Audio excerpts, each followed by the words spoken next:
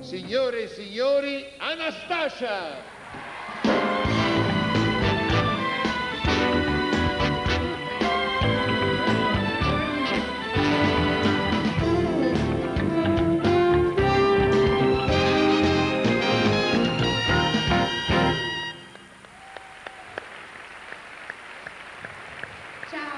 Ciao. So. La grande Anastacia. Prego, Massimiliano. Okay. It's me and you now. It's me and you, baby. That's already good. You're gonna make me swim for my Well, you have the right body. Oh, well, thank you. Per chi non avesse capito, mi ha chiesto se voglio insegnarla a nuotare, ho detto naturalmente il fisico c'è, sì. La carta, vuol dire, la materia prima c'è. Ma non è una... I would think. No, I can't compete. Don't worry. You can sing, I can swim. Anyway, I did read a lot of things about you. Allora. Ho letto un sacco di cose su di lei, vediamo se sono veritiere adesso. I read that you said you're a freak of nature. Yes. Yes? Do you like my Australian accent? I love you're throwing me off there a little. Lei è uno scherzo della natura. Do you think to be one? Do you really feel to be a freak of nature? You know, I want the word freak to be a positive word. I don't want it to be negative anymore because in my career coming out, it was negative.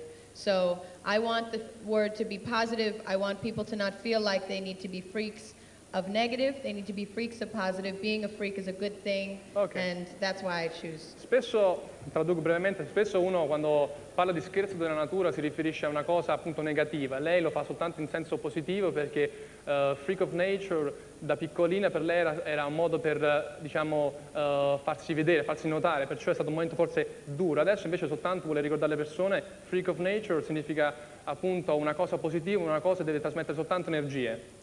Good. That was the right one. Bravo. Ma che sport gli piace? Do you like sport? Do I like who? Sì. Sports. Do you Sports, play I love sports. Yeah, why not? A little football. A little bit of football? Yeah. Going back to the football. Yeah, I know that you're going to sing at the football. Yes, I am. World Championships. I'm going to be the official song singer of the football song Boom. Okay. Ecco, hai parlato di Boom, great. Che è la canzone sigla dei prossimi mondiali di calcio. Si chiama Boom. Soccer players? Football players? I know the typical, David Beckham, that's... Okay, all the big ones. I'm learning more. Beckham. What about some Italian ones? I'm learning more and more. Ones. Yeah, just give me some time here, big guy. Okay. Give me some time. Make sure you don't forget about the swimmers. Non l'ho capita questa. No, ricorda soltanto, ho chiesto se ricorda qualche giocatore in particolare del mondo, ricorda Beckham. Vabbè, l'ha detto prima. Italiani niente, ragazzi. Nessuno italiano? Però non è mai tardi per imparare, ha detto. Ecco, prima dei mondiali imparare i nostri Lei paga i suoi debiti, li paga? Anyway, do you pay your dues? I think I constantly pay my dues, but I think that this is part of a due that I've been dying to pay all year, to come right back here and pay my dues. È tutto l'anno che aspetta di pagare questo debito e perciò adesso ci farà felici con la sua canzone Pay My Dues. Anastacia.